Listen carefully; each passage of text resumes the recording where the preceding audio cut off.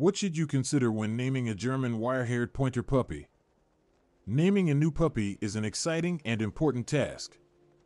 The name you choose for your German Wirehaired Pointer will stay with them for their entire life, so it's essential to choose a name that suits their unique personality and characteristics. Here are some key factors to consider when naming your German Wirehaired Pointer puppy. 1. Breed traits and characteristics. German Wirehaired Pointers are known for their intelligence, loyalty, and energy. They are a versatile hunting breed with a strong prey drive.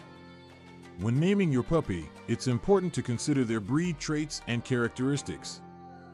You may choose a name that reflects their hunting skills, like Hunter or Scout. Alternatively, you could focus on their loyal and affectionate nature with names like Buddy or Bella. 2. Gender. Consider your puppy's gender when selecting a name.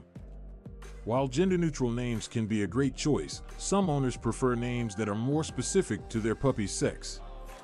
For a male German Wirehaired Pointer, you might opt for names like Max or Rocky.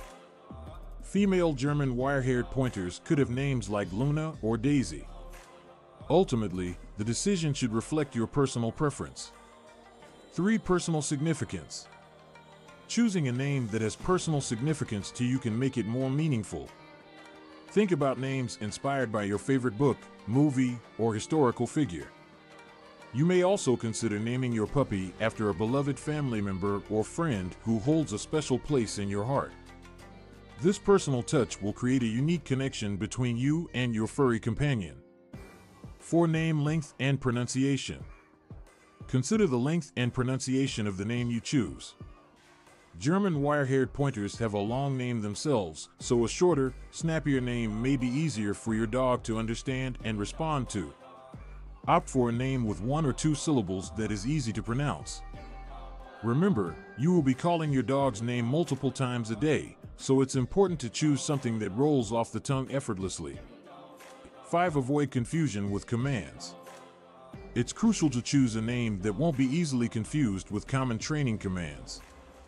For example, if your puppy's name is too similar to sit or stay, they may become confused during training sessions. This can slow down their learning process and make training more challenging. Select a distinct name that won't be easily mistaken for a command to avoid unnecessary confusion. 6. Relevance to your puppy's appearance. Take a look at your puppy's physical appearance for inspiration. German Wirehaired Pointers have a distinctive coat which is coarse, wiry, and dense. You may choose a name that reflects their unique physical features, such as scruffy or fuzzy. This not only highlights their appearance, but also adds a touch of individuality to their name. 7. Testing the name. Before settling on a name, it's a good idea to try it out and see how your puppy responds. Sometimes a name that you love might not be as appealing to your dog. Say the name out loud and observe your puppy's reaction. If they respond positively and come to you, it's a good indication that the name is a fitting choice. In conclusion, naming your German Wirehaired Pointer puppy is an important decision that should not be taken lightly. Consider their breed characteristics, gender, personal significance, name length, and pronunciation. Avoid confusion with training commands and take inspiration from their appearance. Finally, test out the name to ensure your puppy responds positively. With these considerations in mind, you can choose a name that both you and your German Wirehaired Pointer will love for a lifetime.